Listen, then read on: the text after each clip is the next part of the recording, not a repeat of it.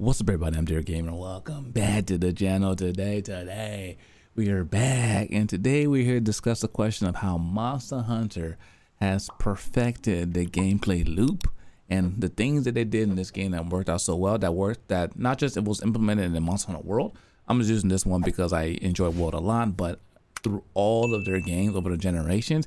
And we're going to talk about that versus some other elements in other games that should be a live service game but don't live as long as Monster Hunter just because of how addicting the gameplay loop is. So, man, without further ado, let's dive in. Before we go any further, this video is sponsored by Best Buy. Thank you so much for supporting this smooth family and sponsoring this video. But check out some juicy products and make sure you guys stay tuned. So you're looking for a PC and you don't want to put everything together yourself, but look no further because Best Buy has you covered. They partner with CyberPower PC to create an all-encompassing PC that's designed, put together, and you don't need to do any kind of work, and it just works. Like, you just plug it in, set it up, and you're good to go. They hooked us up. This is going to be my streaming PC. Inside, you see other components of the computer. This thing is AMD powered. It's using a Ryzen 5 7600. Has 16 gigabytes of memory. It has NVIDIA GeForce RTX 3060, 500 gigabytes of SSD storage, and it comes in this beautiful white color right here. This thing is one I'm going to be using for I have a dual PC setup now. I have this one for my streaming. I'm handling on my gameplay, and I have another computer handling my gameplay. That way we have the most juiciest frames, 4K gameplay without any kind of lag at all. They did a really fine job of the design. This looks cool, has RGB, all the things that your boys love to have in your computers. Also, look at inside of it. Very, very, very clean. Cable management, very clean, very tight. I know a bunch of you guys are out there like, DJ, look at your cable management. Don't worry about my cable management. Inside this PC is absolutely disgusting. It's beautiful. It's available right now from Best Buy. Link in the description. Saves you all the hassle. No one's doing any kind of work. Just plug it in and play, and you can do to play all the games you love. So it didn't just stop there. Best Buy also hooked us up with the Samsung 980 Pro, and what this does is we installed it into the computer, allowing us to have all of our games, all of our streaming information, all on the same device. It has a read speed of 7 gigabytes and a write speed of 5 gigabytes. Absolutely insane. So check it out, link in the description. Thank you, Best Buy, for sponsoring this video. So to start this topic off, we're gonna talk about the most important thing, I think, which makes the differentiator between other games, is the skill-based version of the game compared to essentially leveling up and being able to over-level your character to the point where you can do some disgusting damage and run through the enemies. And this is gonna be a more of a conversation kind of video style. So I'll start off by saying that when you look at other games in the market, like when you compare this game to like a game, like, not saying any other game is bad by any means, I'm just comparing the games for like objectively. When you look at Monster Hunter, I am at the end of the game, and this is my end game build. And if you notice, the monster's not dead already. When I say the monster's not dead already, it means the gameplay here is going to be focused on skill base gameplay, because even if I maximize my character, I cannot just walk in and just destroy the monster in 2 seconds. And comparing that to some other games, that's kind of how it is. Like, when you get to a certain level, and I'll just use Elden Ring for example because it's one of the most popular games in this category. Once you get to the point where you can over level, allowing you to be able to just one-shot the enemies, and at that point the challenge is gone.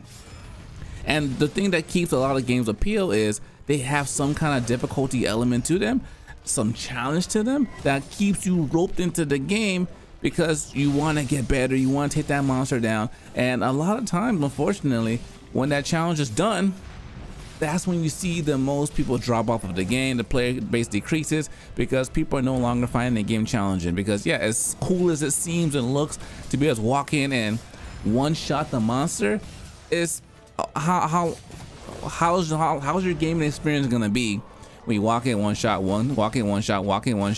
and the monster's dead? At that point, versus like, oh, that's not really fun. Compared to in this game, for example, with, like I said, I'm maxed out, but if I'm not paying attention to the fight, this monster can't take me down, which keeps me on my toes. So that is one of the main factors why I feel that Monster Hunter has figured it out. And I have a lot more points to talk about in terms of like what keeps people coming back to the game, but I would just speak to the point that the base thing that you do the most in the game, the fights with the monsters, are action packed because they are difficult. They are difficult, and you have to learn the monsters movesets. You have to work on your timing, because if you don't, you're going to be taken out. I think another thing developers got to realize is people like a challenge to their games, because that's what made the series like Dark Souls popular. People like brutal gaming experiences. They like it when they have something to look forward to, and when you make it too easy, your game just doesn't do it. It doesn't live as long as it could have, and people just kind of play for a little bit and are over with it. But if you want people to stick around and play your games longer, if you don't have some kind of differentiating element into your games, people are not going to hang on. So that's why I feel like in this game there's a good spice of enemies that are super difficult. There's enemies that are not, they're more accessible, and that's what makes the game fun, because it gives you something to work up to versus just, I don't know, being content with whatever is available. Which brings me to my next point in the game, and this is, I'm really a big fan of things that you do often or every single day in the game need to be refined. And when I say refined, I mean has some depth to it.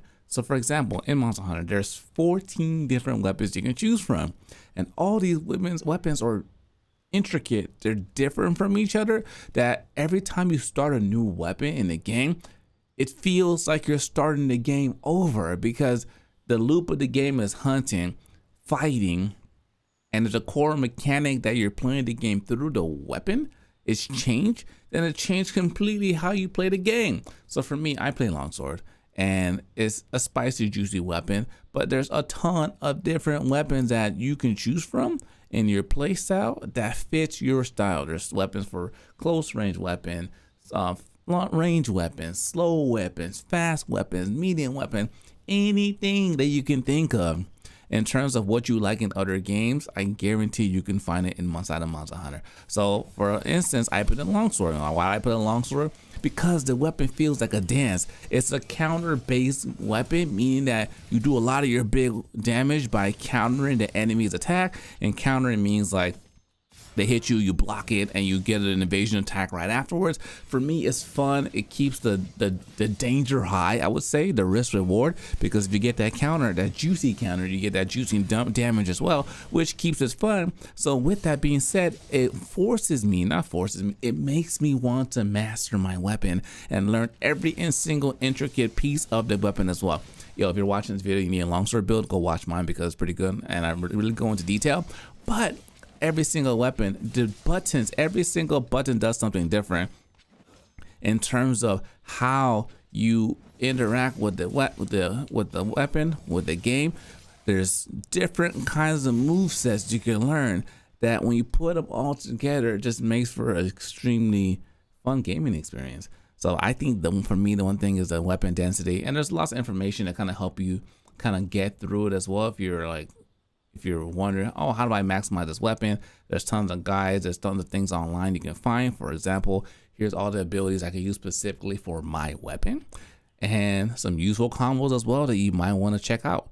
But this is one of the reasons why I feel this game is so good, because the gameplay element in terms of the weapons that you use are top-notch, refined, and this is a refinement over time. Yeah, this isn't the first iteration of the game, but it's the more people developers put into making their combat system intricate but not overly complicated but simple, that's what the balance is. It'll keep people coming back to the game because people want to master the game. People want to see what really good combos and counters and damage looks like, and that's what you're gonna find inside of the game. So now when it comes to monsters, there are a ton of monsters in the game.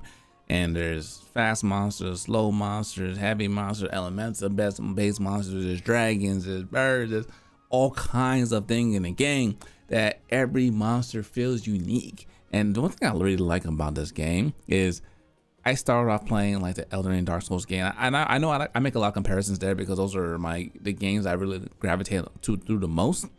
But every single fight in this game feels like an action-packed boss fight.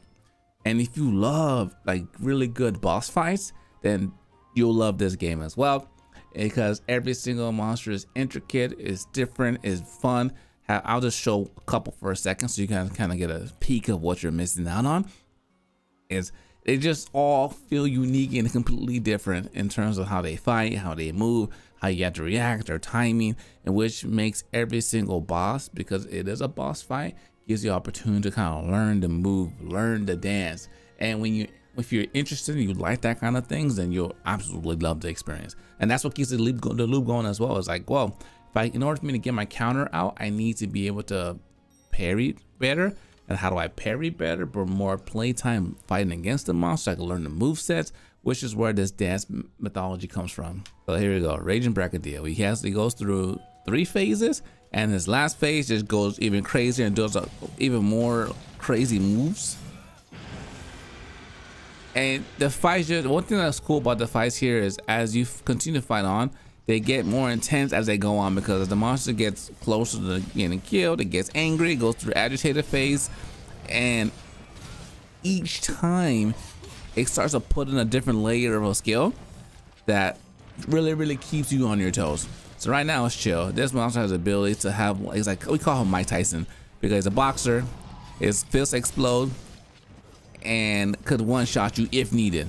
And the thing is, it's like, no, you got to learn that move to identify when you're safe. Also too, in this fight, he drops little bomb stickies on the floor. If you go on it for too long, you explode. So not only fighting this big old boss, you're fighting the environment as well. And he's super quick and deadly, and you got this action-packed soundtrack coming through as well that kind of keeps the fight just going. So this dude is probably one of my favorite fights in the game. Really fun fight, challenging, and it will take some time to get through them when you're new, but when you do, you feel so good after that fight. Now here's another monster that's one of my favorite monsters, no other than Rajang. And this dude's a beast. He's fast, aggressive. You can turn Super Saiyan like Goku, reacts out of nowhere, and it kind of keeps, it's so good, it keeps the fight action-packed. And he's one of those fights, if you're not on your toes, regardless of how strong you are, how much you prepare, you will catch some knuckles and you will hit the KO screen. So there's, just to give you this a little taste of the variety of the monsters, I'm not sure exactly how many total monsters there are, just know there's a lot of them, and from different speeds, different powers, all the things you can experience, it makes it for a truly amazing experience. As I'm trying to make this, I'm focused on not getting clapped in the moment as well. So ladies and gentlemen, that's why I truly think the monsters it's fun, because you're just always learning different things depending on what you're into. There's a ton of monsters in the game to kind of go through. There goes this Kamehameha. How could you say no? So I'll kind of keep my next 2 points, kind of like loop them up together, because they go hand in hand. And there's a loot system and the builds that you can craft in this game. So the way it works is you fight a monster. After you fight a monster, you get materials from carving the monster, or you get them after the end screen of the fight. You get specific things. You get those things, allows you to make specific weapons. If you look in the middle, it tells you the things you need to make different weapons. There's tons of different weapons you can choose from, tons of different armor you can choose from, all requiring different things, which kind of makes you fight the monsters over and over. But that's fine, because you're enjoying the monster experience. You're mastering your weapon at the same time. And when you finally get the loot that you need, you can make that new weapon that can take your gameplay to the next level. There's different builds you can use based on elements, raw, the status like poison, paralysis, all the things you can do to kind of switch things up. Then when it comes to your armor, every armor has a set bonus, and set bonuses are cool because it tells you all different things that armor can do based on what the skill sets are on that piece of gear as well. So you push it in and it tells you, what does this skill do? Increases your attack. There's tons of skills in the game that you can kind of learn and mix and match to make your sets even more powerful. If you want to go a cushion build, make sure you're not taking that much damage, you can do that. You want to do a mortal build, when you heal, when you hit an enemy, you will live forever, you can do that. You want to do a main DPS build where you're just slamming fools with big power and big numbers, you can do that as well. So that's where this game truly comes together and really shine, because there's so many different ways to customize your set. And I know some people be like, oh my god, it's too much to take in, but it's really not. Once you take things little by little and you learn, there's tons of resources online that kind of help you set the game. There's decoration, decorations, add new elements and skills to your game, to your armor pieces. That's kind of help them expand. And on top of that, there's augmentation you can use to make your gear even better too. Say you want to take your weapon to the next level, increase attack, increase its critical and defense, but even more slots for jewels, health regen. I hit the enemy, I get health back. Elemental up, you want to change the way the weapon looks. If I'm tired of this way this weapon looks, I can switch it up and give myself some new aesthetics to make my character, my hunter, look fresh as well. So the gameplay loop this is one of the reasons why I feel that Monster Hunter is, a lot of people confuse it for a live service game, but it's not, because it's just so well done and refined that it makes it feel like it is, but it isn't, just because the gameplay loop is just so satisfying.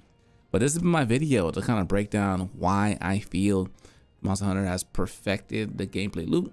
I'm excited for the next game. If you guys are playing the game, you need help, my community is really big on Monster Hunter, so you can come in one of my videos, ask questions, someone will help you out. You could join our Discord as well.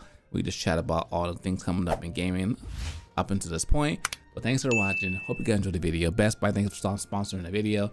My family, till next time, dear gamers, signing out.